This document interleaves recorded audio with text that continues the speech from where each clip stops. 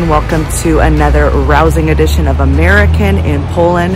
Today I'm taking you on a journey from Warsaw all the way to Nowy Targ, and you do not want to miss this. We're going to see some really cool sights. We're going to meet my friend Kinga, and I'm going to show you all the foodie stuff that you could possibly do if you ever wanted to come and visit Nowy Targ. So already I'm here at the central station in Warsaw. Train is probably the easiest way to get down there. We'll be taking a quick pausa in Kraków, and then we'll be grabbing a Flixbus from Kraków main station all the way to Nowy Targ, and we're gonna just spend a couple days there and have a blast. So come along with me. Idziemy. Warsaw's main station, or as it's known in Polish, Warszawa Centralna, was established in 1975. As you can see, it's been recently updated with a futuristic touch that's very much the spirit of the city. To get down to your train, you'll need to head downstairs. Okay, really quick, this is like an insider tip when you get your tickets to go on the trains here in Poland. You're going to be looking for the word peron, and that actually means a platform. You're going to find your peron, and I just showed you on the screen like where my peron is and things like that. So my train leaves at 11:41 headed to Krakow, so let's head over to my peron.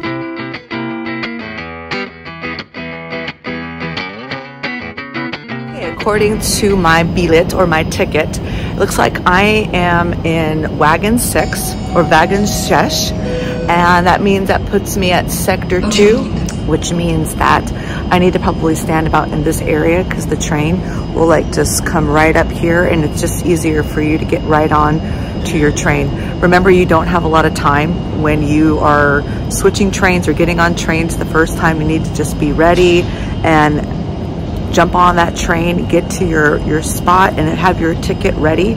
It's super easy. So I hope this helps somebody who's never really ridden trains before. Like for me, I grew up in a car in the United States. I really never rode a real train till I got to Europe, and I'm really glad that I've had people along the way kind of like instruct me and train me, and I've taken that to heart, and I've become a pretty good, you know, traveler on trains. Even I can go to Finland or Germany or whatever, and I'm pretty self-sufficient now compared to when I first came to Europe. I had no clue how the system worked.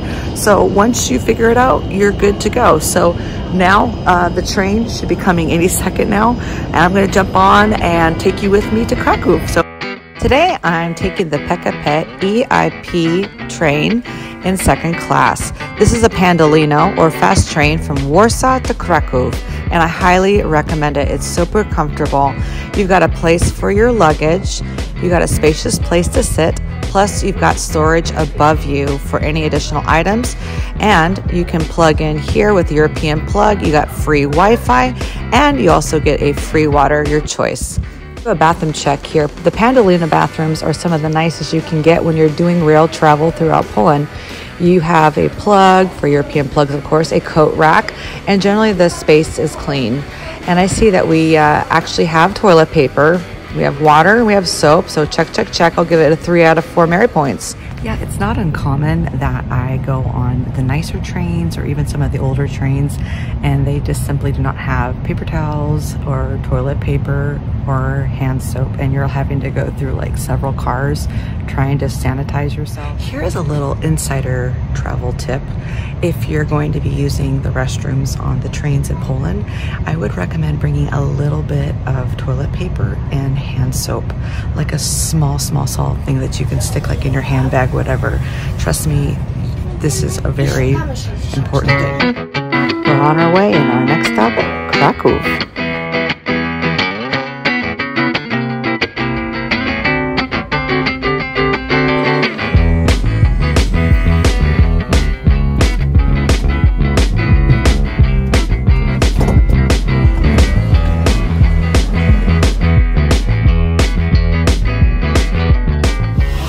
And welcome to Krakow. I'm super excited to be here. We're actually on time. So now I'm gonna head downstairs, and I'm gonna find me a biedronka or some place to eat, get a snack, maybe some aubergine. It just depends. So come along with me into the main station here in Krakow, and then on to our next stop, which is Flixbus. I don't have time today actually to go into the Rynek. By the way, you can click up here and see my video with my friend Kasia and my instructions on how to easily walk to the Rynek. If you happen to have luggage, like I do today, and you do have time before you transition, for example, onto another city, you can put your stuff here at this baggage place. And they also have places you can find online as well, where you can deposit your luggage for a few hours and just go really quickly go into Krakow. You really want to do this, trust me. Grab yourself a little snack and go see the city, and then come back and do some more traveling. But today it's closed because of the holiday, but this is a really good investment, I think. Like, it's like 20 and up zlotys usually, just depends. You'll need to check it out for yourself because I don't want to misquote something, but it's not that expensive, and it's kind of a good deal, and you can have some freedom to go see some sights. So okay, I just want to throw that one in, and now really on to the next thing. All right, everything was closed, but luckily this place was open, and I stopped in here to grab some juice and a little sandwich to go. Now let's talk about how to find the bus station here at Kraków Główny. They have it very well marked for travelers in both languages.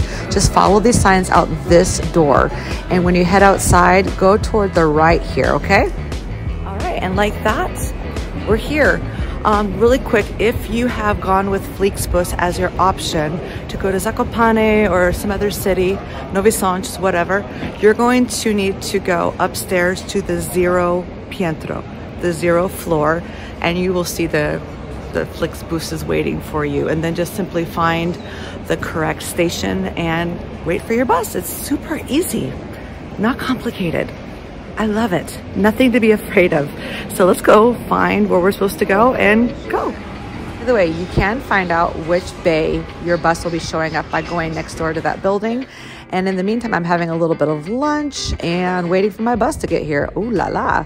Well, this is what it looks like on the inside. Nice and spacious, and a few amenities.